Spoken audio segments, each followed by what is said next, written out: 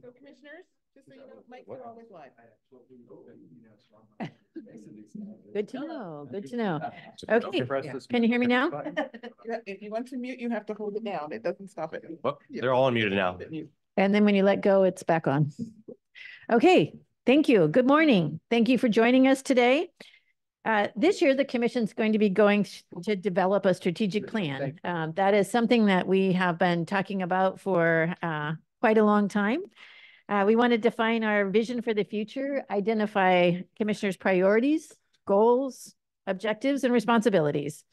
Today's meeting is just the first step in that process. This is obviously going to be a long process. Currently, the commission does not have a strategic plan, and we're going to fix that. The planning process now is to move forward with that ongoing process. Today, Julie Kolozewski. Did I say that wrong? Close. Close enough. Okay. No, it's not. How do you pronounce it? For us, Julie? Kolashevsky. Oh, I was close. I was darn close. Wow. Yeah. Good morning. I wonder if there's a relation. Are you related? I know. Yeah. Coming through Ellis Island, I'm sure there was some mix up there. Yeah. From Caltrans Office of Strategic Management is here to provide an overview of the steps that Caltrans is taking while they're preparing their 2020-24 strategic plan.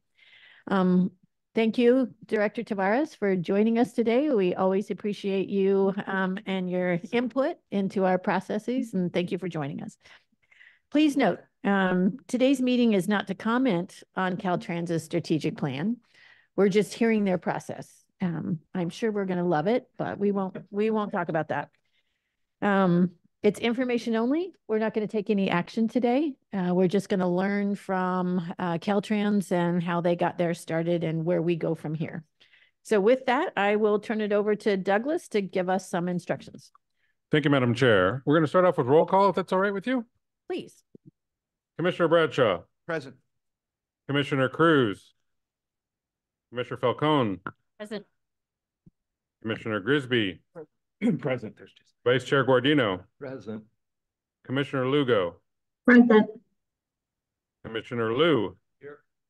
Commissioner Norton. Present. Commissioner Tavoloni. Chair Eager. Here. Senator Newman. Assemblymember Wilson. Madam Chair, we have a quorum. Thank you, Douglas. Welcome to the CTC Strategic Plan Overview Workshop. The CTC exists to make transportation planning, funding, and policy more understandable and accountable. Our workshops can take place in diverse locations around the state so that commissioners and staff can hear directly from our stakeholders around California.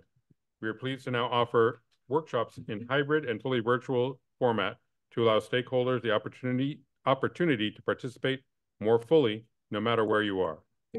The workshop agenda is located on our website at www.catc.ca.gov. Live closed captioning is available on this webinar. Please select the Show Captions tab at the bottom of your screen. There are a number of language options available there to choose from. Any document the CTC creates can be translated into any language you need. Simply email us at ctc@catc.ca.gov, and we will have them returned to you as quickly as possible. For all of our workshops, we encourage interaction with our stakeholders. There will be opportunity for questions and comments at the end of this workshop. For those attending via Zoom, you should see the webinar control panel, likely located at the bottom of your screen. There you'll find the raise hand and Q&A tabs. We encourage you to use the raised hand feature as soon as we reach the public comment item to give the system time to acknowledge you. Commission staff will let you know when it's your turn to make your comment. Alternately, you may use the Q&A tab to submit your comment or question in writing. Commission staff will read that on your behalf. As a reminder, each registered attendee is provided a unique link to access the webinar. These should not be shared with other participants, as this can create confusion for staff when making comments. Please do your best to be concise. Please make sure that your comments add new information. If you agree with the comments of a previous speaker, simply make that statement. Thank you for joining us. Thank you, Douglas. And Julie, we call Paul G, so I'm going to call you Julie K. We're going to turn it over to you now to go over the strategic plan overview. Thank you for joining us. We appreciate it. Okay, great. Thank you so much for having me. Good morning, everyone. And I want to share Blair Thompson is here as well, my supervisor. So we really are here today. We spoke a little bit with Paul and Casey just kind of about Caltrans process for coming up with our strategic plan, what that looks like from the contracting phase to for a facilitator all the way through the launch of our strategic plan. So I want to just share with you a little bit today our process in the development of our strategic plan for 2020 to 2024. And now we're in the next phase of developing our next iteration of the strategic plan, really just as insight for how the commission may, go about approaching this for themselves, for yourselves. As mentioned, I'm not planning to go into details about Caltrans' current iteration of the strategic plan and how we got where we are or why we're focusing on any specific goals, but rather just share out some information. So that is what we'll do. Next slide, please.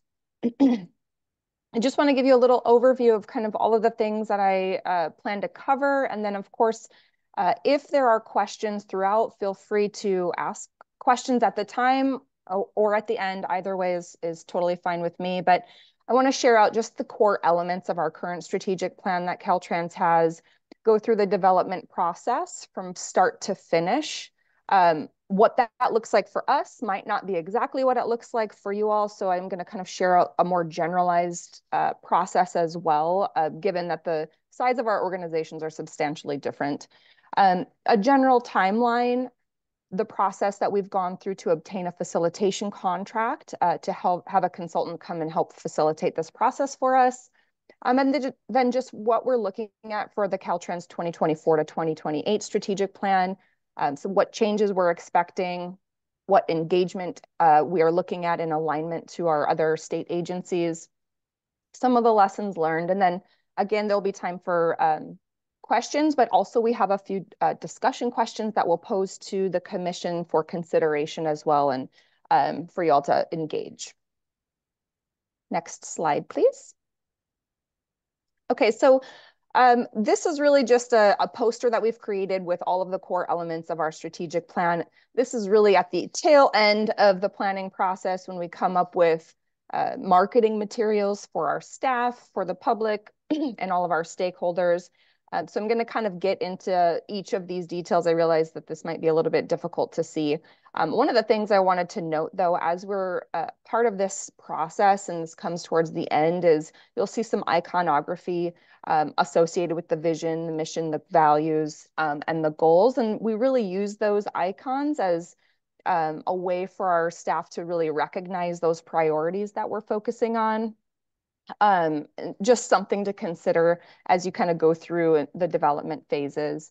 But I'm going to take some time to go through each of the core elements of the current strategic plan as a reference point, which might be helpful to understand the overall framework, knowing that over time, we're going to see some changes here in the near future as we are in our development process right now. So next slide, please. Okay, so the kind of at the crux of the strategic plan is having an understanding of the process or the purpose of the organization, which is defined in the mission statement, and clearly identifying the desired future state, where you're headed as an organization, the North Star, if you will, which is outlined in the vision statement. So Caltrans' current mission statement is to provide a safe and reliable transportation network that serves all people and respects the environment. And as we're going through this, we're really trying to answer the question of why do we exist and for whom do we exist to serve? That is outlined in the mission statement. And then that vision statement really tells people where we're trying to head, what our desired future state would be. And for right now, Caltrans' vision statement is a brighter future for all through a world-class transportation network. Really should be inspirational and have a kind of a feeling of hope for the future, if you will. But of all of the elements, these two pieces really lay the foundation for the rest of the plan. And it's critical pieces to align and rally the organization, the staff around, and the stakeholders, the public, as we are public servants as well. So ideally, the mission and the vision statement are short and really easy to understand. Particularly for your staff, that they feel that they have a role to play in those elements specifically. And then the core values are really the desired behaviors, kind of the foundation of the organization that you want to see illustrated in your employees, and the principles that you really want to adhere to. Caltrans currently has 5 core values: engagement, equity, innovation, integrity, and pride. And these are really the things that we communicate to our staff that are important to us, the principles that we expect out of our behaviors, and really showcases to the stakeholders and public as well, you know, where our foundation is and what we're expecting out of ourselves as an organization. Next slide, please. If I could ask a question. Oh, yes, here, of course. and you're probably going to it in one of the other sections, but was the mission statement already in place when you started the strategic plan, or did you develop the mission statement and the vision statement as you developed this particular plan? Great question. Yeah, for this particular, the 2020 to 2024 strategic plan, we really started with a clean slate and the development of all the elements of the strategic plan. So the mission and the vision statement are different from previous versions. And really we started from scratch. I will say in the current process that we're going through, we're taking a different approach, and instead of starting fresh from zero, we're really looking at the current mission and vision and asking ourselves the question of, does this serve us still? Is this still relevant to who we are as an organization and where we're trying to go in the future? And really, that is something that may evolve over time as the organization evolves, as transportation evolves. And so every time that we go through this process, we do look at those core elements just to make sure that this really is still who we are and where we're going. Does that answer your question? So this is the 2024 plan, and you're starting now with your 24, 28 plan. Yes. Starting today? Okay, so this is in place, and they have a new process starting. Yes. Vice Chair Gardino has a question for you. Julie, thank you for joining us today and for all the department's great work on this. We're going to learn a lot from what you have done, and we appreciate that. If you could go back one page, I love it. I know you love it as much as I do when outsiders want to wordsmith your good work. I think the mission statement is excellent. I was surprised that it doesn't include about 4 more words. Provide a safe and reliable transportation network that strengthens California's economy and serves all people and respects the environment. That's my 2 cents for what it's worth. Thank you for that feedback. And it is something that we wrestle with as an organization when we're going through this process. It's a balance between sharing out what it is that you do and what your purpose is and for whom, and also making it concise enough that people remember it and really that staff can live up to it, right? So there is a balance there, and it takes a little finessing. Sometimes you can't encapsulate everything that you do. You don't necessarily have to, but you know, there's a lot of opinions. So thank you. And Julie, I know my goal today, and I won't speak for my colleagues, is really just to learn from you anyway. So thank you for allowing me to make that comment from the cheap seats, and I'll let you continue. As again, my goal is to learn from you in the department today. Absolutely, I appreciate that feedback. If there are any other questions, please feel free. Otherwise, if you could go to the next slide. Okay, so the next kind of core element is really the goals. And the goals are really the overarching priorities or focus areas that the department feels it needs to focus on over the course of time based on a risk assessment that we've done. They're really broad statements that assert the direction of the organization, the direction we're going to take in order to achieve that ultimate goal of the vision. So everything that is part of the strategic plan are building blocks to help us achieve that vision, that desired future state. So beyond the goals, we continue to develop the plan by identifying outcomes that we intend to achieve by focusing on these goal areas. And that is supported through also determining strategies, how we're going to achieve the goal. And those are really the links between planning and implementation. So I haven't included all of that on here, but for the time being, Caltrans goals are safety first, cultivate excellence, which is an inward look at our organization, enhance and connect the multimodal transportation network, strengthen stewardship and drive efficiency, lead climate action, and then advance equity and livability in all communities. And really the goals stem from, as I mentioned, doing a risk assessment, and I'm going to get into that in a little bit as we talk about the process. But there are some additional elements associated with the strategic plan. The actions and the performance objectives are really the implementation piece of that, and that's not something we include in the strategic plan that's public facing, but it is something that internally we utilize to keep us on track and measure our progress towards getting to that desired future state. Next slide, please. Yeah, can I ask a question? Of Yes, course. Commissioner Liu. I've been through strategic planning processes, and I know this is always kind of pops up, and I wonder how you handled it. Joe Liu here.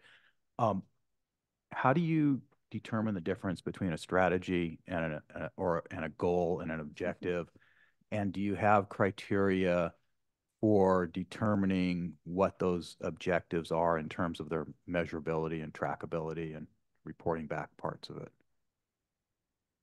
Yeah, that's a great question. So the goals are intended to be kind of broad statements, not necessarily telling you how you're going to do anything. That really is the strategies really tell us the how, what our approach will be. So we kind of look at the risks facing the department, and that helps us to identify really what are those big buckets, those goal areas that we need to put our resources into, that we need to prioritize, that are also separate and distinct from the operational stuff that we just do as an organization, right? None of that is really included in this. There's a ton of things that Caltrans does that is just part of our operations. Those things we're not focusing on. It's specifically really trying to look at the risks, and that includes opportunities and threats facing the department, and understanding what are these big buckets. So that's the first input really into the process. As far as identifying performance metrics and those sorts of lower level, kind of more detailed pieces, we really look at what is quantifiable. When we talk about outcomes, we're looking for things that we can actually measure towards. Like, what do we have data for? What kind of data, if we don't have data now, can we create a way to measure these things? It's not always, for example, in the current strategic plan with advanced equity and livability, that was really a new approach for us. We didn't have a lot of data surrounding that, and so we had to create it. Right? We had to create tools that allow us to collect the data so that we can then measure. So really we're looking for things that are measurable. If we can't measure it, then we can't know if we're achieving our goals. So when we come to performance objectives and thinking about our actions, we're looking at, those smart thing, specific, measurable, actionable, time-bound, and realistic are really pieces that we need to consider. Thank you. Any other questions on this so far? Okay. Okay, excellent. If you could go to the next slide, please. Okay, so this is kind of a process map for Caltrans strategic plan development process. I'm going to walk you through this a little bit, but just know that it may look different. When it comes to strategic planning, there isn't necessarily a one size fits all. It really is dependent on the organization. So things may or may not be necessary for the commission, but we really start the strategic plan process with a risk assessment. Caltrans goes through a risk assessment every 2 years with the SLAY report, but also we kind of do those regularly as well throughout the organization. So we look at, for us, we focus on the opportunities and threats. What are the opportunities and threats that are facing the organization? What are those emerging trends that we're seeing that we need to really plan for to either capitalize on or mitigate for? So that is really the first step in understanding where we need to head as an organization and what is kind of coming our way. So we do the risk assessment, and that involves several different inputs. I'll go through that a little bit more on the next slide on what some of those things are. But really looking at a holistic view of the organization as an entire entity. And then from there, part of what we do is executive interviews with our executive board. And through that process, we create what's called an environmental scan, which is really a reference document that allows us to look at really all those opportunities and threats, all of that information that we've collected that tells us about the environment that we're living in today. And we know that evolves over time. And so it's really important that this is part of an ongoing process. From there, we go through a strategic planning session, generally with the executive board, where we define those core elements. We are in that process right now with the next iteration of our strategic plan. And this is where we're really looking at what is the mission? Does the mission we have now still serve us? Do we need to amend that in any kind of way? What is the vision? Same for values and goals. So we're really looking at that. Right now for Caltrans, we feel like we're on the right path, and we're going through a refresh process, looking at what we have, making small tweaks, but knowing that we're on the right path based on that risk assessment that we've done. From there, we go through a review, we define the goal statements. So we identify what the goal is, that overarching broad statement, and then we define what that means so that readers understand when we say safety, what do we mean by that, and so on and so forth, and really outline what are the outcomes. When we identify those goals, the next step is, okay, if we're going to focus on safety, for example, what do we intend to achieve? What is the end result that we expect to have happen by focusing on that goal? From there, at Caltrans, we put together goal development teams that help us to identify the strategies. So the how, the bucket statements of how we're going to achieve these goals. And then we put together teams for that priority action planning and performance objective setting. And in this phase, we're really looking at those cross-functional actions that are really going to impact the entire department, and how we need to coordinate and make that happen. At Caltrans, because we are such a large organization, we have subject matter experts that help create a goal development team that are inputs to that process and really help us center around, what's going on in the organization and what we have access to. Then our executive board will review that final strategic plan, those core elements, and all of the actions and performance objectives.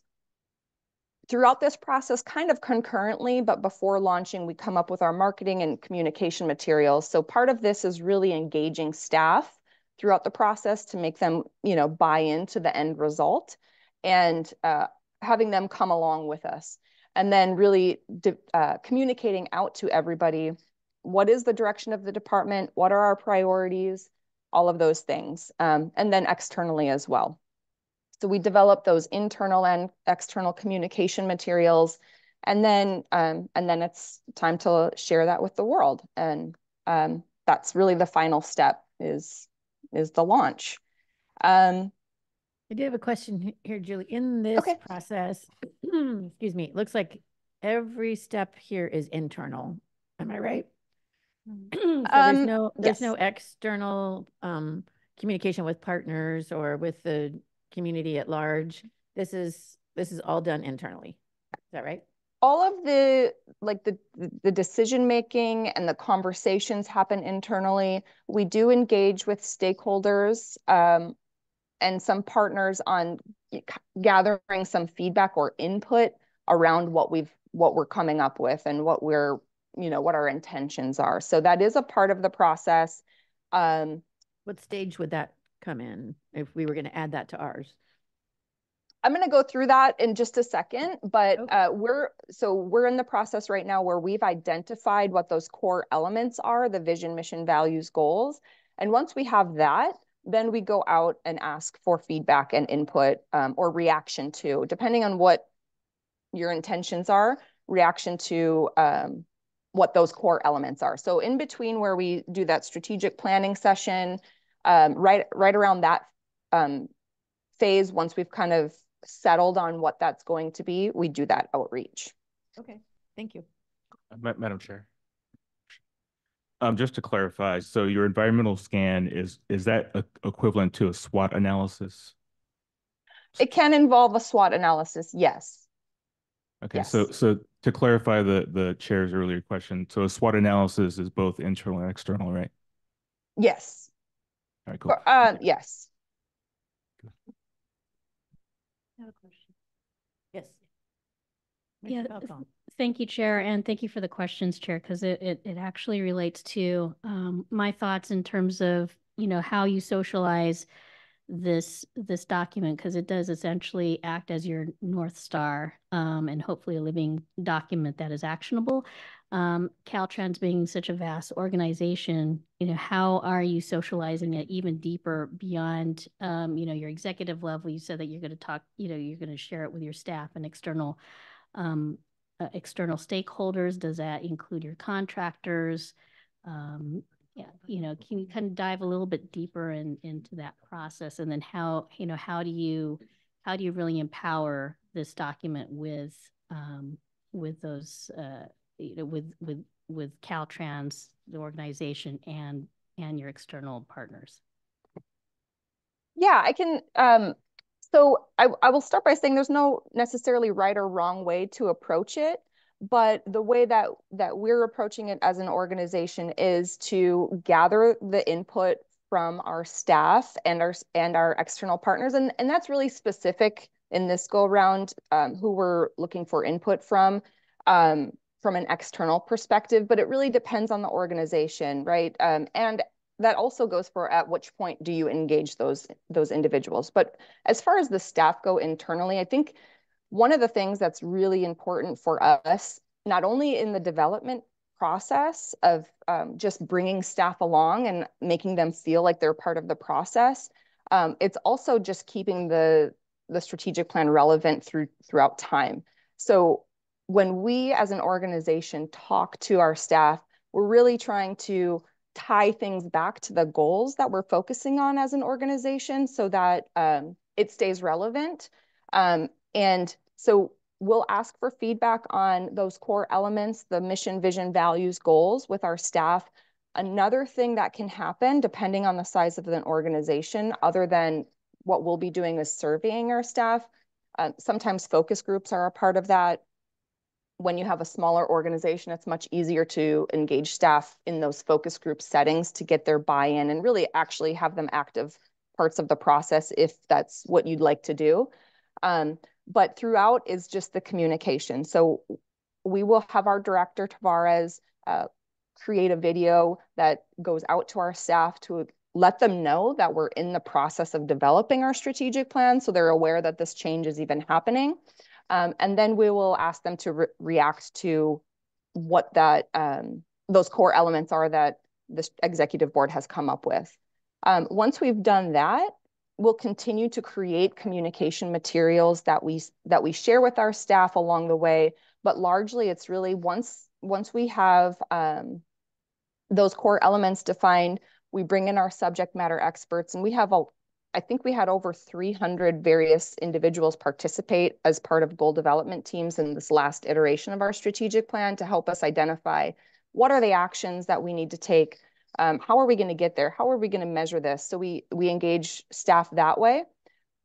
Another thing on our side that we do is like that lower level action planning. So we do engage a large portion of our staff in helping to identify actions that they will participate in that support the goals in the strategic plan. So it really gets down to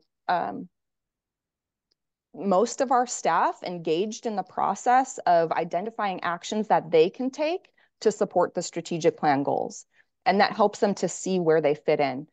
One of the things that staff really want is a purpose, right? And they want to feel like they have a purpose in the organization. And so allowing them to create actions that they will take that support the goals is how we do that. And then it's just an ongoing conversation. We put out communication guides for our supervisors to help them have conversations with our staff. The director and the district directors and the deputy directors have conversations with their staff. We will have kind of a launch video that we send out that helps explain the elements and how we got to where we're going and help with that storytelling piece to bring people along as well. So there's a lot of communication that goes into it, and it's really leveraging those change management techniques to bring people along with you, and so they don't feel that change is happening to them, but that they're part of the process. Thank you. Julie. I think Director Tavares wanted to make a statement. Thank you, Chair. And just want to thank Julie and Blair and the entire strategic management team at Caltrans. They've been phenomenal in helping us move forward with our next iteration of our strategic plan.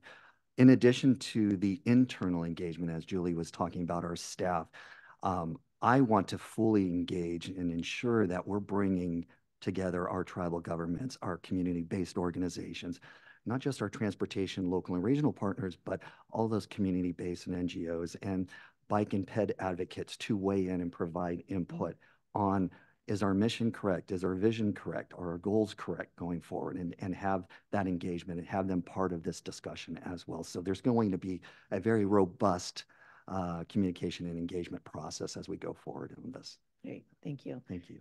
And just so we're clear, excuse me, the questions are not to critique the Caltrans plan, because that's not what we're here for today, to comment or critique. It's to look at what you're doing and how do we want to tweak it as we move forward with ours, or if it's working perfectly, just to copy it.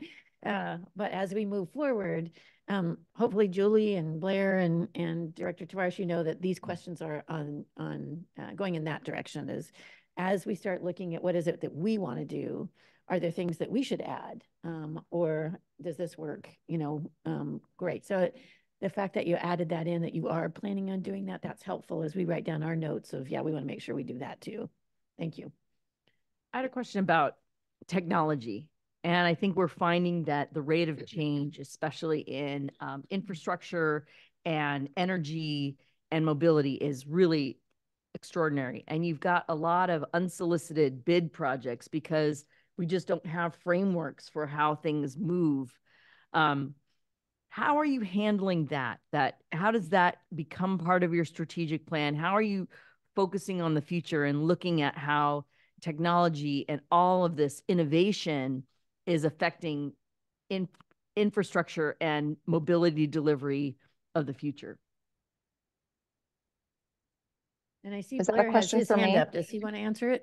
Yeah, both of you is fine. And Okay. Director Tavares too. Yeah, good morning, everybody. I wanted to go really quickly back, if I may, just to add a little additional context, that the communication process for the strategic plan doesn't end once we launch the plan. There's an ongoing reporting cycle. We put out what we call our mile marker publication. I'm sure you've possibly seen that, which is similar to a magazine. It tells the story of our strategic plan across time. It includes our performance metrics, so you can kind of track along with us the successes or challenges we may be having in achieving some of our targets to achieve for each of our goals.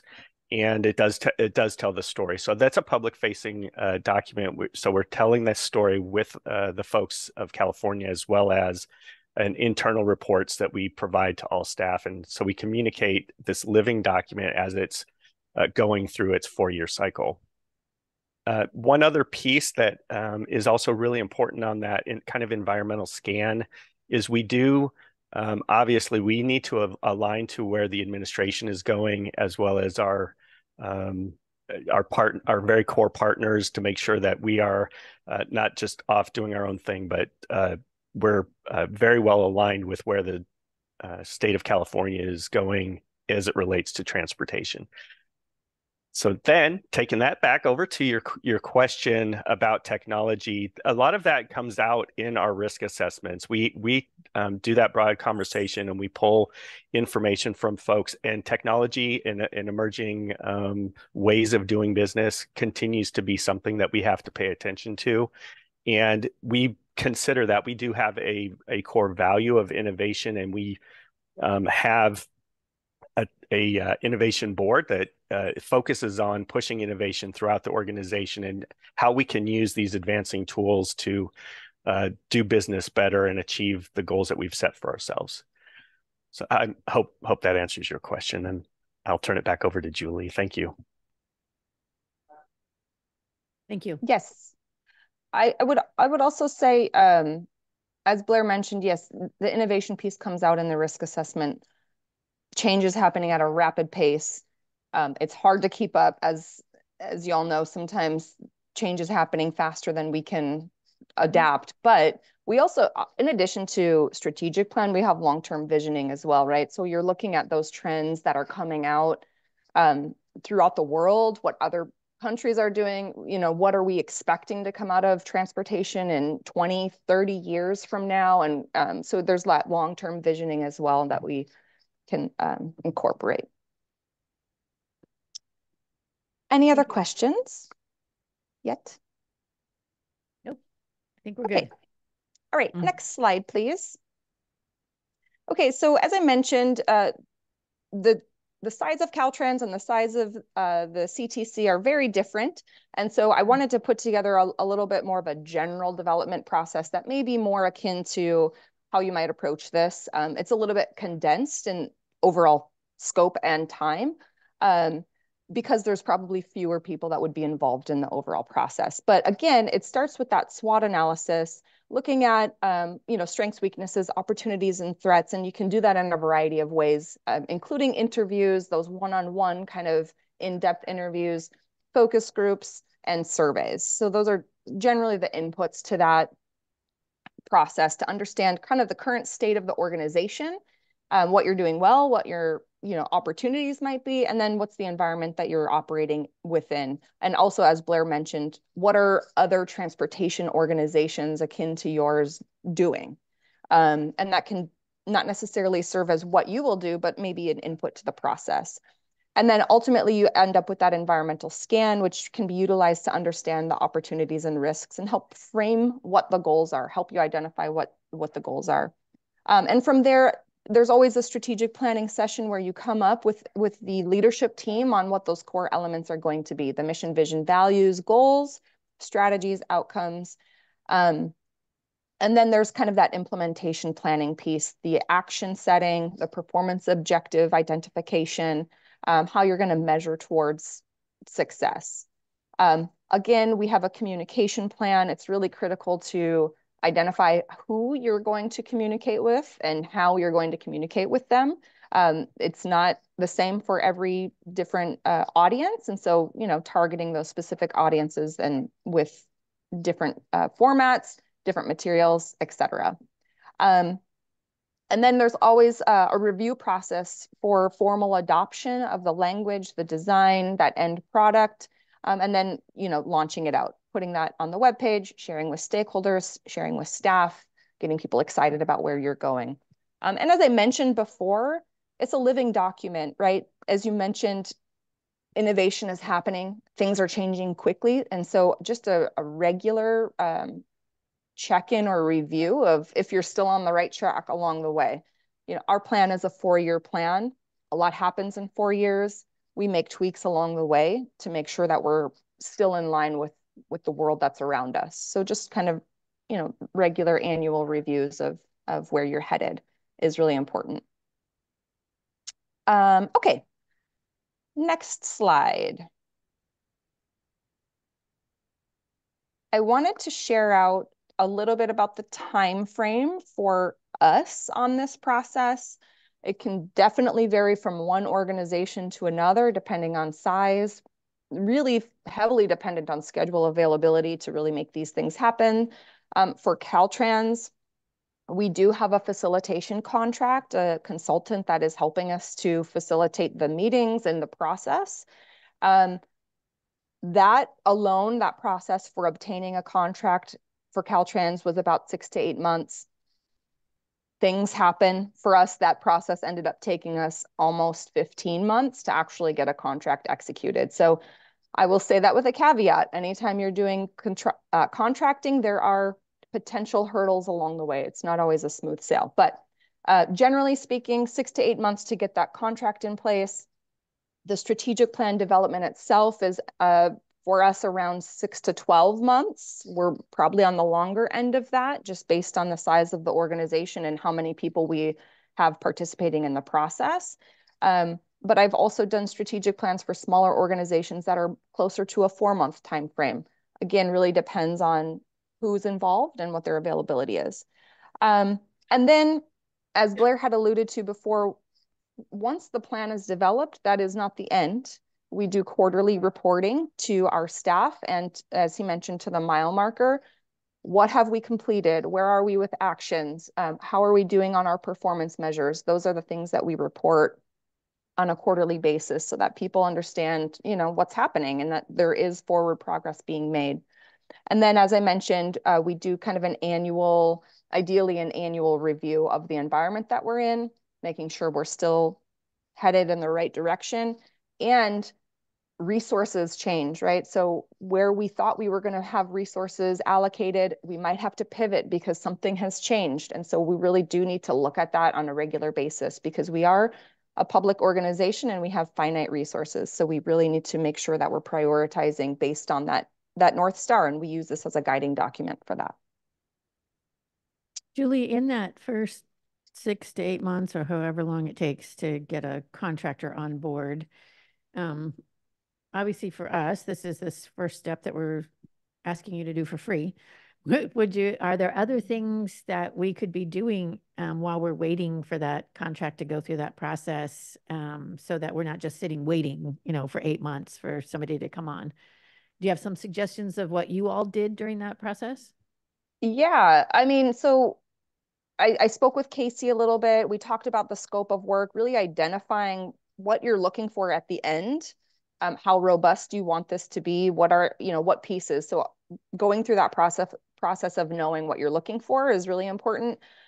For us, because we had a lot of delays in getting a contract just executed, my staff took on some of the work to get the process moving. So we did those interviews up front. We have a risk assessment. And so those are some of the things that, it really depends on your level of comfort doing those elements, but that really is the foundation. We can't do a whole lot of movement unless we've done that risk assessment, that SWOT analysis piece. So other than that, I think, as a commission, understanding and just looking at some of those other organizations, what are people doing, kind of getting familiar with the future of transportation. Those are all things that can be happening in the background while you're trying to get that contract executed. Thank you.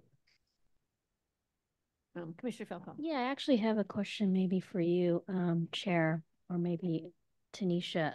As we look at our own process and, the fact that we are under, the Bagley-Keene, what format do you foresee us engaging together in our formation of our own strategic plan? Is it going to be public? How does it look like to you, just so that we are anticipating what this process is going to be like? I can tell you, and looking for, I think for the last 6 months on how do we get this started and what do we do, it was these kinds of formats. So it's more of a workshop kind of format to start this process. And then we'll certainly check with our attorneys on what we do going forward. Did you have a different opinion about that? No, I think that's right. Some of this will be iterative because some of this will involve education as we make those steps on what the role of the commission is, what our power, our authority, and which direction we want to go within that power and authority on how we achieve some of the goals that we're talking about. It'll also be coordination with the administration, Caltrans, and a lot of different entities around us. And so even though we may only have 46 staff, we have a very vast stakeholder group that we'll have to work within. And so that will take some time as well, but we'll be doing some of those things as we go. And we've been talking with CalSTA and Caltrans about doing these things together so that our plans sort of move along together with transparency and in open forum.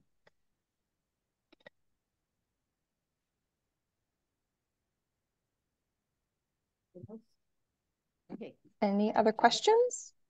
No, I think we're good right now. Okay, if you could go to the next slide, please. I just wanted to walk you through kind of the process for obtaining a facilitation contract. Casey and I talked a little bit about this offline, but really the first step is knowing what kind of contract you're seeking. So identifying the type of contract and then writing that scope of work. I did share Caltrans scope of work as well for kind of a reference. And then putting together all those contract documents. I'm not sure on the delegated authority, but you'll have to go through that process and make sure you're adhering to that and leveraging DGS as well, the Department of General Services, for their rules and guidelines around contracting. I think generally a request for proposal takes about 6 to 8 months. That's the kind of contract where you're seeking input from. It's really a best value. Let me just say that. And the consultant tells you their process and you can identify whether or not that's going to work for you. But again, it may be generally 6 to 8 months, but I would suggest to plan for potential delays depending on how that goes. There are things like, contractors can protest the award, which can cause additional delays, and just timeframes of DGS to process as well. So just things to keep in mind as you're going through that process of contracting. Next slide, please. Okay, so as I mentioned, Caltrans is in the process right now of updating our strategic plan for 2024 to 2028, and we operate on a fiscal year in case that's ambiguous. But the executive board felt strongly we had a good and transformative strategic plan in 2020 to 2024, so the one I was just referencing. And so we didn't want to completely start anew this go round. Instead, in this iteration, we're kind of reviewing that risk assessment, looking at the changes around us that in the environment in which we operate, including legislation, state and federal priorities, mandates to Caltrans, changes to transportation more broadly, and then the needs of the public as well. And then we're looking at our current elements, those vision, mission, goals, values, and identifying, can we recommit to this, or where do we need to make tweaks to what is currently in our strategic plan. And so we may have a lot of the same goals or priorities, but the how we get there, those strategies and actions we're expecting to see, those things are part of the change as well. And so we do expect to see some changes there. We're also wanting to align with the state, the future of the state of California. So what the governor's priorities are, our oversight agencies as well. We look to align so that we're all kind of moving in the same direction and we're not going somewhere that the state is not. And another thing is really trying to simplify this where we can, make it easy for all of our stakeholders, including staff, to understand, what we're doing, why we're doing it, and where we're going. And then we'll identify our outcome strategies, actions, and performance objectives. So that's kind of where we're at right now, what we're expecting to have as an outcome of this next process. But we're still in the early stages, so not entirely sure how that's going to land just yet. Next slide, please. We talked a little bit about engagement, and you asked some good questions about engagement, but we do begin that with our executive board with risk assessments and getting their opinions and you know, from their perspective where we need to go as an organization. We do include staff in our process, as I mentioned, where we can, as part of that change management process through surveys and potentially focus groups. And I did want to call out, there is an executive order that requires engagement of historically disadvantaged and underserved communities in strategic planning, state strategic planning through fiscal year 25-26. So we will have that outreach as well. And that's very targeted outreach to specific organizations and communities. Some of the ways that that can be done is through surveys, town halls, or any other public forum in which you may have an opportunity to participate. So those are some of the ways in which we are rolling out the engagement broadly. Next slide, please. Okay, and I kind of talked about this a little bit, but just making sure to align where we're going with oversight agencies and the state more generally. So at Caltrans, we are aligning with the gubernatorial cycle. We allow a little bit of time for the governor to take office, determine priorities at the state level. So in generally, we tie the launch of our strategic plan to about 18 months after the governor has taken office or been reelected to allow for any change that might happen in direction that we need to kind of go along with.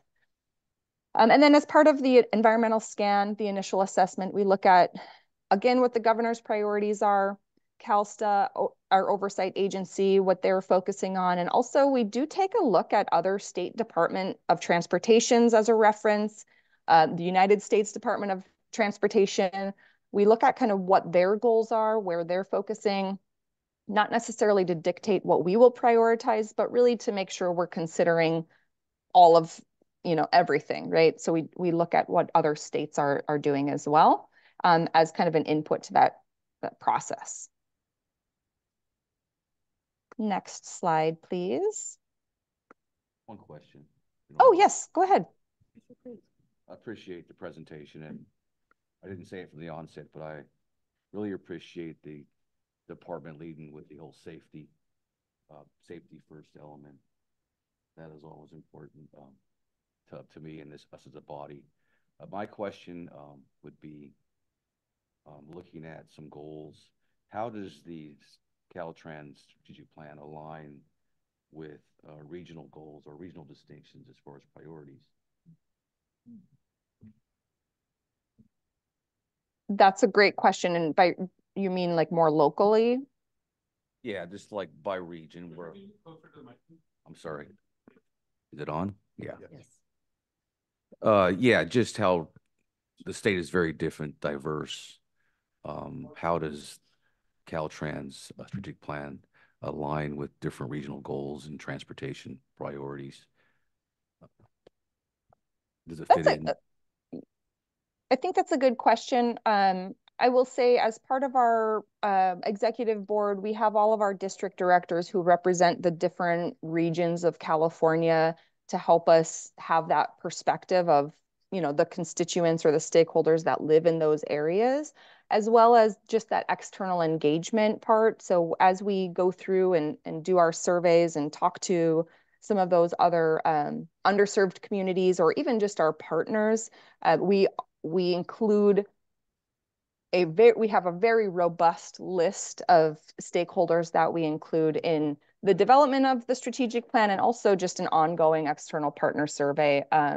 So I think our last survey included over 20,000 stakeholders that we reached out to. And so we really try to garner input from all areas of California, knowing we have a very diverse population of people and regions and perspectives. Does that help answer the question? No, I appreciate the response. And I did take note of the emphasis on disadvantaged communities, and that sort of prompted my question. So I appreciate the response for sure. And I guess to piggyback on that, because we as the commission, as we put our strategic plan together, we don't have district directors out there to get that information from. But maybe we can piggyback on getting the information out through them as we do these things together. That would be helpful. Great, thank you. Okay, any other questions before I just share a little bit about lessons learned in this process? Okay, so a couple of lessons learned from the last iteration and just, times before. Just as far as the time goes, we hope for the best and always plan for the worst. The last time we did develop a strategic plan, we had really started that process in the end of 2019, and then a pandemic came upon us and we really had to adjust. And so there are things that can happen. And so you have to be flexible a little bit along the process in doing this and just adapt to the changes that might come up. Really critical to engage staff. I think we did a pretty good job in the last go round. We're hoping to do an even better job this time. And getting them excited and understanding their role and their place is really important. Also, finding those subject matter experts within the organization is really critical to identifying the best measurements, what we can and cannot do or measure. Prioritizing actions. We have a plentiful, we have a lot of ideas. We have a lot of things people want to do. But we do have to prioritize based on limited resources. So looking at those broad, those big, bold, transformative things that we want to accomplish, what in reality can we do in the allotted amount of time? So prioritizing based on resources and just knowing the world around you. A strong communication plan, both internally and externally. One of the things we're really trying to do this go around is be very clear and concise. Not more words are not better, trying to keep it to the minimum that really conveys what our priorities are in the easiest way possible. Knowing that this is a public facing document and we want all of California to know where Caltrans is going and be able to understand that. So that is always in the back of our mind as well. And then also just keep the plan relevant through active and ongoing discussion. We tie our accomplishments report back to the strategic plan. The director often talks about things tying back to the strategic plan and those core four. And so just keeping that messaging alive through all conversation continuously is really important. Next slide, please. Okay, so this is where I'm going to turn it over to you all for Casey and Paul and I talked a little bit about, turning this back to the commission and thinking about what are some of the risks that is facing your organization and transportation in the future. And then, thinking more broadly, what is the future of the CTC? What is your North Star? So really some discussion questions for you all to consider. And any other questions you might have for us.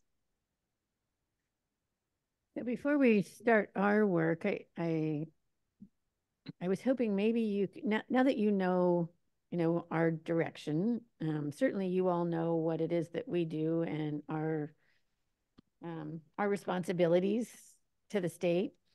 After you've gone through your first iteration, do you have any suggestions for us on where we start with this? Because obviously this will be the very first strategic plan the CTC has ever done. You have some of that expertise already. So I don't know, Director Terraris, do you have a suggestion on how do we jump into that pool? I think Blair and Julie, they've been our experts in getting us going. Maybe I'll turn to them first and I can add some additional information if that's all right. I mean, that's a great question. Blair, I don't know, you started talking, you might be on mute, but I think really just understanding your purview is very critical. And then what is happening in transportation around you? What is the environment? Having that discussion is really the first step. These things can start to become operational in nature and really just focusing on less of the operational things that you're going to continue to do no matter what, and really what are those strategic, those new things that you want to do? What changes do you want to make? What that do you want to see? Having those conversations is the jump off point. Blair, anything else that may be helpful? I don't feel like that's very helpful. Yeah, and I mean, I think you're heading in the right direction, Julie. It's really important that you you're starting at a point where understanding we know what we do, we know what our charge is. Now let's look at where is the state going, where is transportation going, and what are those critical changes that we need to make to how we do business that are going to turn us into the commission we want to be in the future. There's a as is and a future state, a to be. That is really a lot of the heavy lifting is having those conversations and understanding, coming to some consensus around across the commission as far as where are we headed, where do we want to go, because those are going to help you then jump into defining your purpose statement and a mission and a future state for yourselves in a vision. There are lots and lots of resources available online on how to do good strategic planning. Some of those, yeah, I'm also available to be able to chat if folks have specific questions after the commission meeting today, that will be able to answer some questions. Unfortunately, we're not able to do the facilitation ourselves at this time, but we're very free stuff here, right? but very happy to answer questions along the way. And both Julie and I have years and years of experience in creating strategic plans and helping departments kind of define these elements. Sure. Happy to help in any way we can. Appreciate that. And, obviously if we want to start with, we have, by statute, here's what we have to do, right? We know that piece. We have that on a piece of paper. But as we look to the future and as, money goes up and down and, that's certainly a threat as we move forward as budgetary concerns. But we want to make sure that we have a plan in place so that our partners and the general public have, that roadmap, so that there's not those surprises out there that, we're coming from left field and, that's not where we're supposed to be. We want to put that in place so people can follow along with us and join us in that process and join us as we, head towards a better future for transportation. So I think that's some of our opportunities and risks at the same time is, we can say, here's who we want to be, 15 years from now. But then, during that process, we have budgetary constraints in there. But even having said that, we want to make sure that that road still stays the same, no matter if, we have $20 billion or 200 million, that North Star is still that same, of that goal of making sure that we have a transportation system that's fair and equitable for all. So I guess those are my concerns, is how do we do that to make sure that the general public knows where we're going and what we're doing? Did you want to add something, Tony? Yeah. I'm glad you made those comments, Chair. Thank you. Because as we're going through this new iteration at Caltrans, I set the tone that I want to simplify it. I want it so that my team, the state of California, everyone who's engaged can understand what we're doing. And so, like our mission statement, it's why do you exist as an organization, and try to simplify it as much as possible. And as you said, for the vision, it's really where do you want to be in 20 years or 50 years or whatever it might be.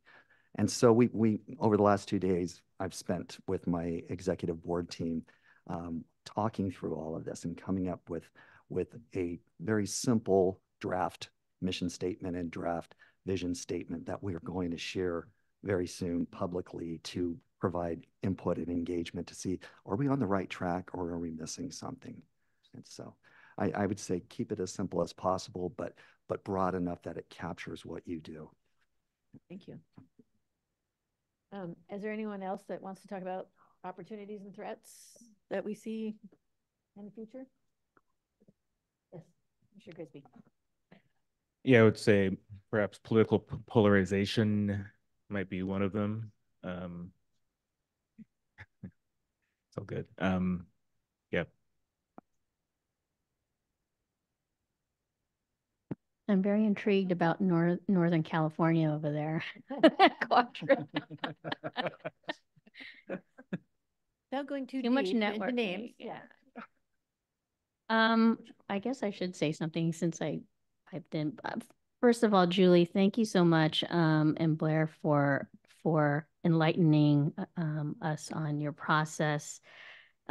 Doing a strategic plan it's a big deal. It's a huge undertaking, and I congratulate Caltrans and the Director Tavares for taking this on, and for you, Chair Eager, and Director Taylor and staff for getting us in this room and really talking about this, because then it really it's upon us to sort of open ourselves and lay bare our own values as we do our work in the commission. It'll be an interesting process, and these questions are kind of heavy, as we're learning what Caltrans is doing, and now how are we gonna do this as a commission and with individual different ideas and values that each of us bring. It's going to be interesting how we can find alignment. And I see a lot of alignment in terms of our intent and what we want, where we want to move the state. I see a very interesting kind of crossroads that we've find ourselves in transportation. Exciting, actually, because I think there is I'll be careful how I say this. I don't want it to be misinterpreted, but kind of a culture change happening in transportation, where there is an opportunity to open up to people and communities that have historically been left behind, quite frankly. And we've all collectively have expressed how we could do better. I know that for some it's not fast enough, and for others it's like we're trying to use the mechanisms and the ways we've been doing things, but doing it better, so that we're bringing people along. So it's there's going to be a little bit of that tension, and I'm looking forward to the discussion and the kind of the honesty that we bring to this conversation. I don't have anything like really tangible to add, except for, at least in my values, and I've expressed this to you all before, is that I really want to see, just kind of borrowing from what Vice Chair Gordino mentioned about California economy. Well, what does that look like for all people in California? Because it's different. And how do we bring in those communities and people that have been left behind? And how do we bring them to give them the opportunities to thrive like many of us have, right? And that's at least personally, I'm just going to, lay it out personally, what I'd like to see. Transportation is absolutely critical and the lifeblood to that. But, I've always thought that transportation isn't the goal. It is the tool to get, people to, right? And so I just wanted to start off there because we're talking about North Star, and I look forward to our discussion and hearing from my colleagues. Thank you. Thank you. Commissioner Liu. Sure, thank you, Madam Chair. My mute button actually works. I figured it out. There was a mute button. I think, you mentioned the threat to funding from the deficit, obviously the ongoing threat to funding from people paying less gas tax, and eventually less diesel tax too. We recognize that as one of the sort of the fundamental threats that we have to us being able to do our job. I think along with that are also those critics and skeptics out there who don't trust us and don't understand how we might be able to replace that revenue stream with a different revenue stream. I think that's a threat to us.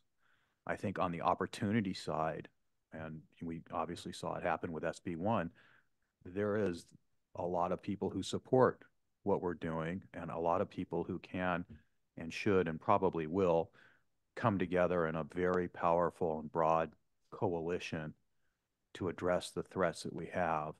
So I think our supporters are an opportunity.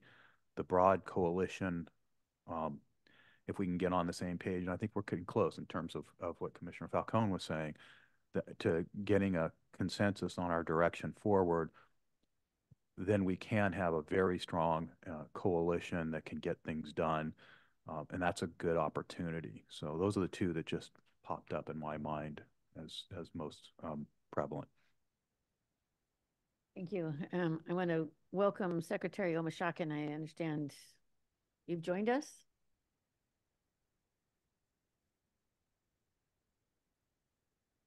I did. A very good morning. I am. Hopefully, you can see me. I'm in a hotel in San Francisco. I mean, getting mixed up. I'm in Los Angeles, actually.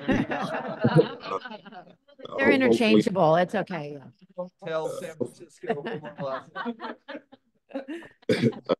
I'm a bit all over the place. I'll just add some brief comments. Chair Eager, thank you for the opportunity. Appreciate the opportunity to engage a little bit in this work that the CTC is doing related to your strategic plan.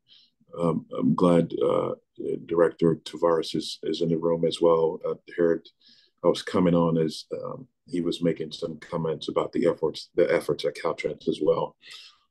And to the rest of the commission, thank you all, and the director, thank you all for the work that you're doing and this process that you're undertaking. Look, just my quick reaction to some of the discussion and the questions that are on the screen in front of me here that I'm looking at. I agree with most of the comments. Actually, I think you guys are on the right path as far as what we need to be paying attention to, as far as the process, as far as whether it's brief or short and what the vision entails, all those things. I try to stay out of that. But the bigger picture issues that we're saying, we're trying to figure out what are the priorities that we need to be paying attention to over the next 20 or 50 years in transportation for California. That part of it, I'm in complete agreement with everything that's been said. I will say that when I think of your organization, however, the CTC, the financial component really comes to mind. The fact that you're stewards of a lot of billions of dollars for transportation for the state, those making sure the money is spent in a prudent, appropriate way, the direction that we're taking transportation is one on the financial, from a financial standpoint, like prudent, and that it's being spent in a direction that we're sending the state for transportation. And the fact that there's this obvious looming threat when it comes to how transportation is funded. I don't go into a city in a state where that's the question that I don't get, is what's going to happen with the gas tax or the diesel tax. Comes up almost every single place that I go. When are you guys going to make the transition? Everybody's buying a Tesla, da-da-da. I got that last night at an event. So making sure the money is spent appropriately in the direction we want to go to, but also what role does the CTC play in making sure that we are starting to slowly make this inevitable transition for how transportation is funded. Mm-hmm. The last thing I'll say, just quick, and I think this is where Commissioner Falcone was, the comments I heard her making, or she was alluding to, is we have to keep history in mind as we move forward. Not that we spend all of our time in history, but we have to keep it in mind as we're moving forward. And I heard all the commissioners, including you, Chair Egan, mention this equity component. And I can't stress that enough. You know, I was thinking about it just recently, redlining, urban renewal, the proliferation of highways through underserved communities. Those were intentional efforts. They didn't happen by accident. There was people saying, no, we need to keep this group out of this place, or we're going to build this through that community because it's the path of less resistance. So if we were making those intentional decisions in the 50s, 60s, 70s, 80s, part of our responsibility is to absolutely reverse that and be making intentional decisions to lift up those folks. And as we lift them up, it truly means an opportunity for everybody to rise in this state. So I'll leave you with that. The intentionality has to completely be there, using the EAC, using the commission, and using our staff to reverse this history that we're still pushing our way through. I'll leave it there. Hopefully that gives you a little bit of some food for thought there. I don't know if anybody has questions for me, but my quick thoughts on that. Thank you, Secretary Omishakin. And I mean, I think these discussions as we move forward with this strategic plan, all of those things will come into play. And, you know, that has to be the top of mind as we say, you know, here's those next steps. How does that relate to fixing that history that we've all been trying to, right, as we move forward through this process. So we certainly appreciate that. If we don't do that, I'm sure you'll remind us. Don't forget. That's that next step. Does anyone else have any questions or comments or either as it relates to what our North Star is, any threats or opportunities? Commissioner Norton. Yes, I think really thinking about the North Star of how we are the foundation of the economy is really, really important. I think not only the jobs we create, but the jobs we deliver people to. And in my work and especially about making it safer to use transportation at all times, day or night. We're an aging state. We have a state with many, many people who are disabled. 15% of the entire population is disabled. What are we doing to make it possible for people to move and live their lives and attain jobs? Because when I talk to workforce investment boards, they're saying we don't have a talent problem in this state. We have a transportation and a childcare problem. We need to figure out how we deliver people to the jobs they need so we can have the state we want.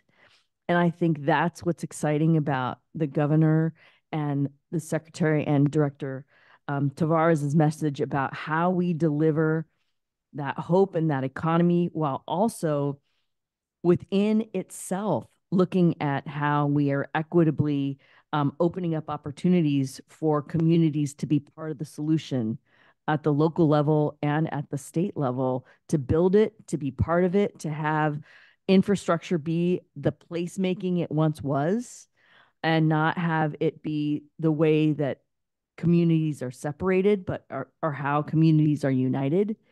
And I just really take a moment about how that vision under Governor Newsom has really been part of the sort of California hallmark, especially as we're working towards our environmental opportunities to move away from diesel and into zero emission. I just think the amount of work that has been done, and that is part of our opportunities. And I think that's not enough communicated about how all these opportunities and what we're doing here at CTC and our financial stewardship and the partnerships we have are actually what's part of the next move about our economic revitalization. And that's why I appreciated Vice Chair Gardino's point about the economy. And I was sharing the same things in terms of that economic goal. So Thank you. I think your point of transportation infrastructure in the past had torn people apart. And now we're going to use it to bring people back together because, I think we all understand that this is a time in our history that we can make those changes. Right. The federal government has said, okay, we believe in infrastructure again, right? Let's do it. The state of California with this administration said, we believe in infrastructure again. Let's do it. So I wholeheartedly agree that now is our time that we can actually make those changes in the future, fix those issues that you talked about, Secretary Omashakin, that infrastructure separated people in the past. So as we put our strategic plan together, that is certainly that North Star, is how do we bring people back together to support infrastructure? Because, I called you Secretary Norton. How about that? We'll do that. She has a plan, Secretary. Watch out. Commissioner Norton and I had talked about this at dinner the other night of infrastructure is not a bad word. That, we need to get people excited about, what those possibilities are so long as we do it right. Yes, that's right. So thank you so much for bringing that up. And Commissioner Lugo, your turn. Thank you. Thank you, Chair Eager. I wanted to just add on, in addition to the opportunity we have to, define a North Star for infrastructure, it will also be important for us to consider the elements beyond infrastructure that are so key to actually shifting transportation behavior in our state. And so thinking about the human infrastructure, the relationships, and the kinds of investments we can be making in jobs and in community-led efforts to support people changing over and using our infrastructure systems differently. I look forward to seeing how we can incorporate that in our vision as well. Thank you. Commissioner Bradshaw. Yes, good afternoon, and thank you, Secretary Omashakin and Director Tavares, and all the comments from my fellow commissioners. Sorry I had to step out for a minute. There's a few people that call that I have to take that call, but I apologize. I don't mean it. Your wife called. Yeah, that's one, but yeah. So thanks, Carl. But I mean no disrespect. This time is precious. I want to go back to Secretary Omashakin's a couple of things he said, because it's been the battle cry in my day job fight for housing. Yeah. And I just really believe, and I guess I may get a lot of this from my dad, but he used to say, I'll watch my words, but BS is BS, but it often just comes by different names. And what I always took out of that was that, and that's not at you, Secretary. I'm going to brag about what you were saying. I realize that can be misconstrued. So let me circle around the barn quick. But what I took out of that was something else. But I also always took out of that was that to be straight, right? And if you believe in something, be straight about it, and then try to find allies to that. And even on that, you will remain in that process, try to remain open-minded and seek consensus. And if you know my dad, he could say a one-liner like that, and you actually could draw those kind of conclusions out of all that. So as you talked about pulling up, Secretary Omashakin, that's really what it's about. And at the risk of being a broken record, the vast majority of Californians are not at a place where you're hearing about it, Mr. Secretary. Everyone's getting an EV, right? Everyone can get towards multimodal systems, right? On very important things we need to do. The connectivity is not there. The systems aren't there. And the broad majority of the working class, particularly those involved in transportation, have to, due to the unaffordability, I would add to Hillary's comment earlier, childcare cost, housing cost, transportation costs. We talk about we're losing revenue from the changes in the gas tax, et cetera, which needs to happen, and we need to find real solutions to that, to look at all types of transportation. In parallel and in alignment to that, and I just know it really well, from workers who are out in that economy broadly. I mean, no disrespect to anyone else, but when you have a job that relies on a lot of different factors for that job to be there, which is the construction industry broadly, setting aside unionized conditions or even just legitimate employers, we have at a minimum, just in one industry, 335,000 hyper exploited workers that aren't just subject to underground economy, they are subject to human trafficking to build the homes that are allowed to be built in our state. And I emphasize allowed, right? Because in general, the politics, you think politics and transportation can get interesting. Try the politics of housing in the state. So not to get off track, I hope, but North Star, and I believe we heard it from every single commissioner, which I applaud everyone here as friends, brothers and sisters, and allies, honestly, because I believe the heart is true, but it's a multi-pronged approach, and we don't control housing policy. I don't expect us to do that. But to keep that in mind when we make decisions, they're going to impact directly tens of thousands of working class folks that no fault of their own and things they don't control. These solutions that we're going to push forward, we have to always keep that in mind so we don't create a bigger problem. And unfortunately, within the Bay Area, we're seeing poll after poll talking about bonds for transportation and what do the voters want to see. And unfortunately, they do not want to see investment over just the polls I've seen. They don't want to see investment in mass transit, right? That connectivity that I talk about, the workers are up against because there's no way to get from one county to the other effectively for a working class person. They want to see roads fixed, right?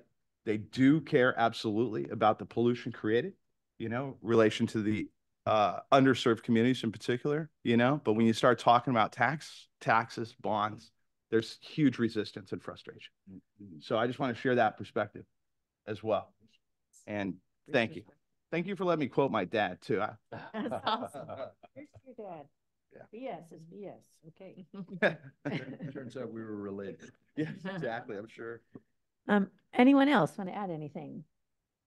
I'll just add, because my brother Jay started to talk about a great subject that we're both very involved with. And I do want to thank the Secretary for his comments and his commitment to improving our transportation network in California. And I know, and I said this before on this dais, that we all have a common goal as commissioners and staff is to make California a better place for everybody from the top down, especially working people. Working people in California want to be part of a solution when it comes to transportation, not just because of the cost, but also because of its effect in the areas where they live. And that's lack of access sometimes, that's air quality, and that's choice. You know, many of the folks I represent have to drive a car or a truck every day to get to work. And it's 40 miles one way and 40 miles back. And they don't have very many options at this point. But they do care about clean air. They do care about clean water. They're stuck now in this fight about affordability as far as housing and those options. So we have an obligation to continue to work hard to ensure that our state is meeting those goals, that working people, disadvantaged communities have a seat at our table, right? So they have a voice in the choices that we make. And I'm pretty confident as a body that we will put our best foot forward. And I'm proud of the work that we've done. I look forward of working with Caltrans and the Secretary on good things in the future. And I will say, as the laborers, we're not the organization of no when it comes to climate change or GHG reduction. We're the organization of slow. Let's get this right. Let's include everybody, and let's make solutions for the long term for our kids and grandkids that work for them. So thanks for the opportunity. Thank you, Commissioner Cruz. Commissioner Grisby. Thank you, Madam Chair, and just wanted to thank all the commissioners for your prior comments, and particularly Commissioners Bradshaw and Cruz. Thank you for talking about the working class. one of the things I'm really focused on and interested in is how do we have a better connection and understanding of how projects connect to the economic development plans of the regions and the communities that they're in. That context would be very important. And to help us understand the balance that communities are trying to make between economy and environment and equity. Thank you.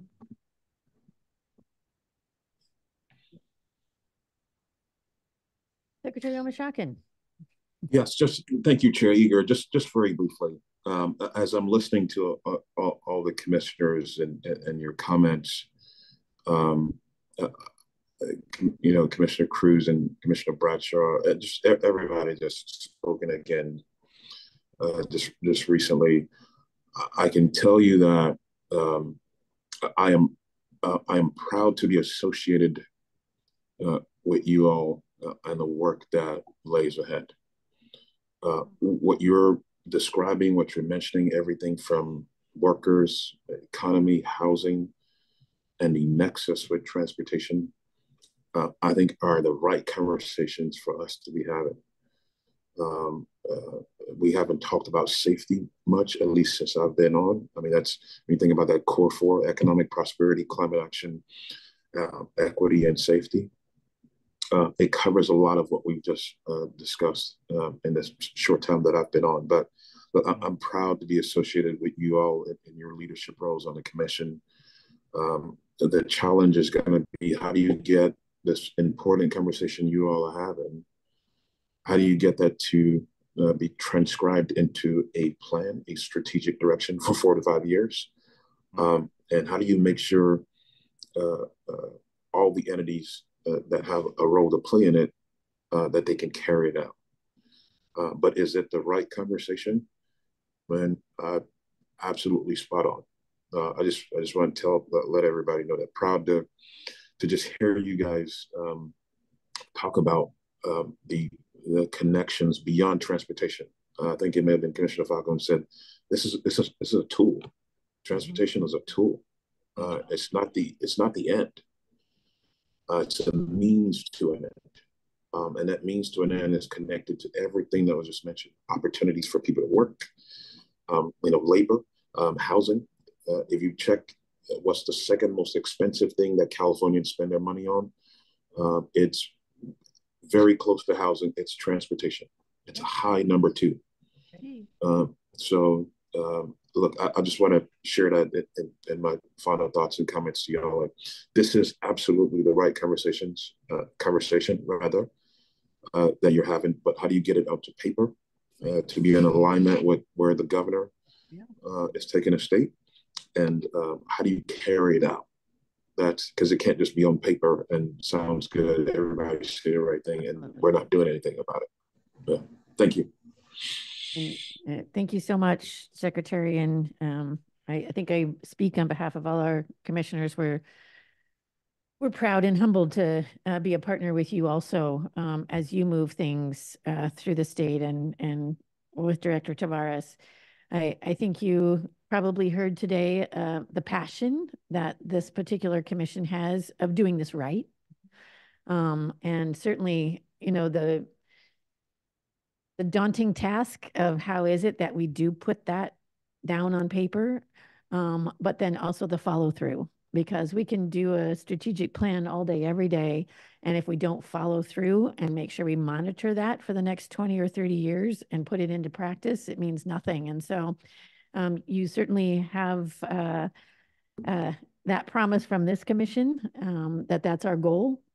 We plan on ensuring that all of these ideas get put together in our strategic plan. And, I do want to make sure I say a special thank you to the CTC staff. This has been one of my goals as chair in the last 2 years, is to get a strategic plan started.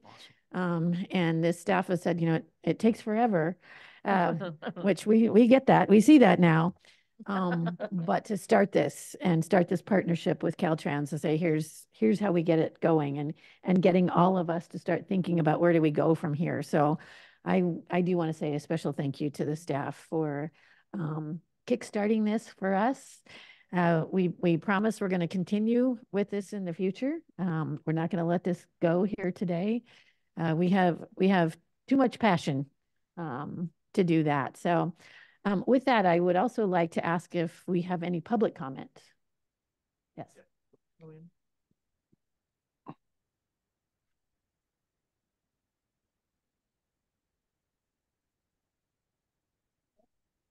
I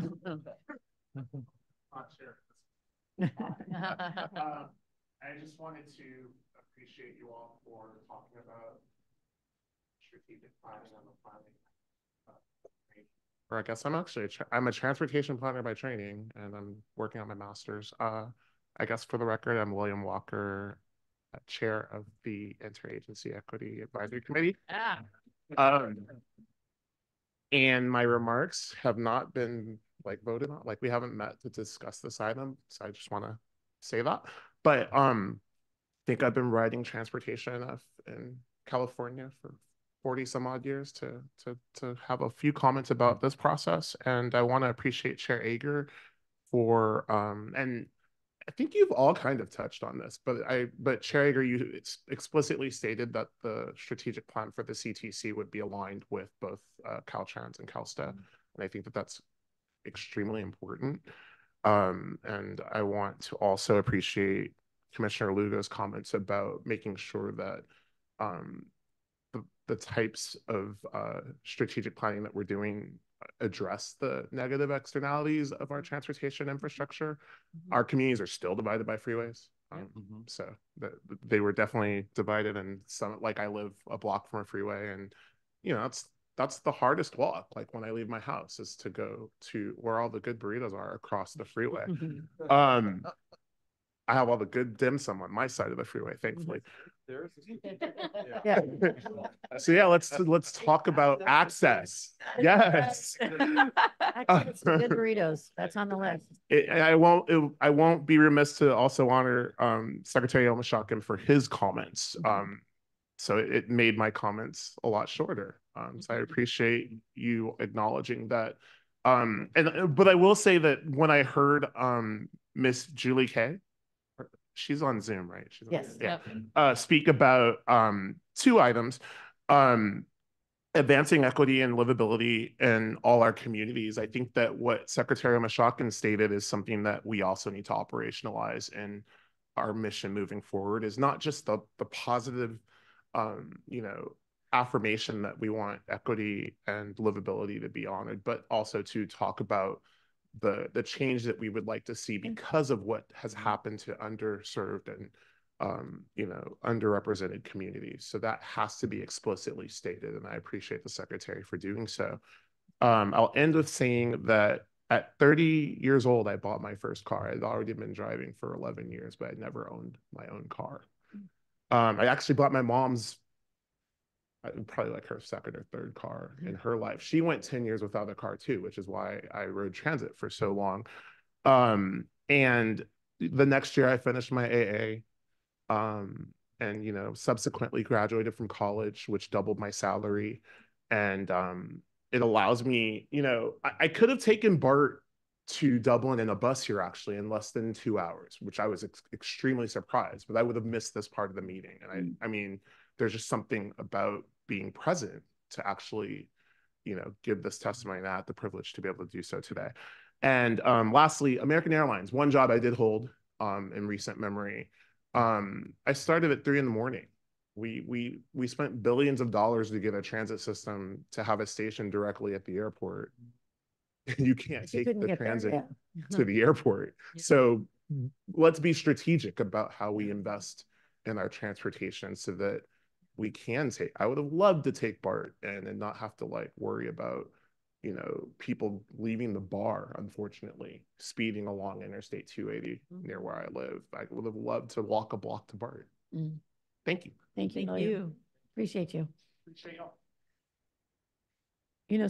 Some of the things I just wanted to say that William talked about and the division, all we have to do is walk out these doors and go a few blocks right over here, and you see what the railway did in dividing the city, and then the freeway again.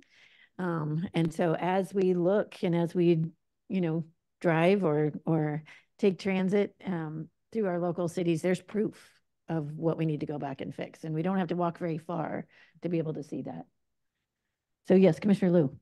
I know we weren't focusing on our strengths, but I think it is clear from William's testimony, one of our key strengths is our external advisory committee. And I think Commissioner Norton mentioned that we create jobs and support the economy. That's obviously a strength. I would also say that our staff is a huge strength of ours. They're incredible in what they're capable of doing and the efficiency in which they work. I mean, I'm just shocked. I was shocked to find out how few staff we had when I was a Yes. I was like, how do you get all those billions of dollars out the door? Well, you do it, and it's amazing. And I think we also probably underappreciate the fact that we do have a lot of money to spend, especially compared to past commissions. Right, Commissioner Guardino, there were times where you had no money to spend. There were times, right? So we do have money to spend. So those are all strengths of ours. And I was fiddling around with what might be a North Star statement, but I think it's maybe more of a tagline. I had to amend it because of William. So now it reads, we support and improve mobility in California so that one and all can have access to good burritos. There we go.